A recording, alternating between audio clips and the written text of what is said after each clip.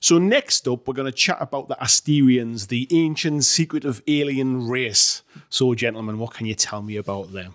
On the first pass of the Asterians, it looks kind of like a very traditional army. Yep. You've got your marionettes. Now, the marionettes are actually, robots, because Asterians are too valuable to deploy in big numbers. Yep. So the Asterian is up in the ship, up in off-world grav, and they're remotely connected to the marionette, and that runs into the battlefield, which I think is very cool and good fun. So you've got your troops aren't even troops, they're robots.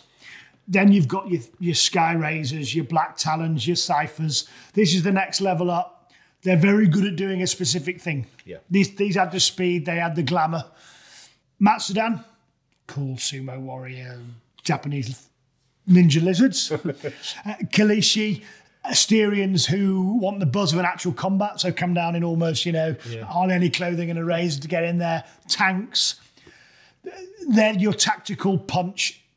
But the whole thing on the first level is each thing does one thing well. Yeah.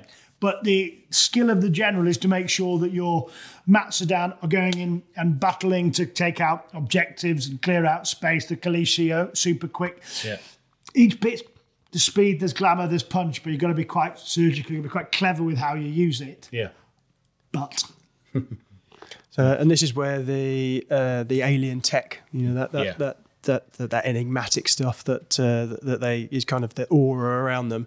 So some of their abilities are things like energize. So they're using this to predict enemy actions. This is what we're trying to represent here. So those command counters. Yeah. So you can. So a lot of you guys are going to have saves from the alien tech. They can energize those saves. So if they look at it and think I'm going to get shot here, and that looks like there's going to be a bucket load of dice, energize your shields, improve your save values. Nice. Now it's a bit of a gamble. They might miss completely, but there you go. And one of the other really cool things they've got is vibro shield. So any unit can do that. So if they're looking at something, and I'm going to get charged here, activate your vibro shield. The enemy unit might then suddenly not be able to charge you at all. You might be suddenly out of range, in which case they're kind of milling around, and the rest of your army goes, great, what a nice juicy target. Brilliant. Really close now. And that's that alien bit, which I think was a whole load of fun to write. And you know you need to get balanced, but the command counters give you a guess what's coming, and then they can respond to that. Yeah. And it doesn't always work, but when it does work, oh my lord, does the fun follow. Yeah. And then the Overseer the Overseer and the Super Heavy double down on this.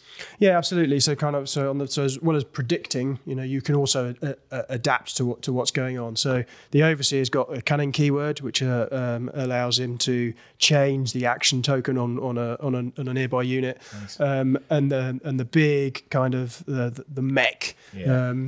Which is the Adis Clade Warden, can pretty much do what they want. So they can actually spend command points to change whatever the action they are. So, I put them on sprint. Actually, that's not what the battlefield's doing. I'm going to spend those 2 command points. Right, I'm going on Overwatch, or I'm doing, whatever I want. And it can also, once it's in combat and finished the combat, it can break away, and then it can still fire its gun as well. So it's basically it's got all the tools it needs. It does everything. Yeah. It doesn't do anything. Yeah. Whatever's the scenario, it just adapts to it. Yeah. And I think I'm not going to be too nice to Alessio, Matt.